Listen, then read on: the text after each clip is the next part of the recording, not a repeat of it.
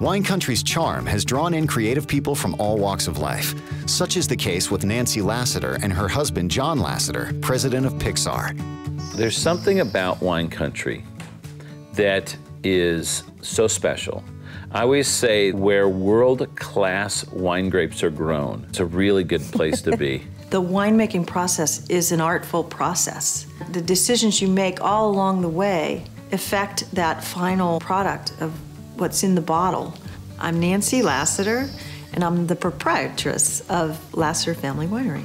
When John and I got married, we headed off to Wine Country. We had a love for Sonoma Valley and a passion for wine. In coming here, we kept learning more and more about winemaking and the winemaking process. After we started making wine in the 90s at an amateur level, we started to feel like we wanted to get serious about it. So we bought up the equipment and set out on our own under the label of Lasseter.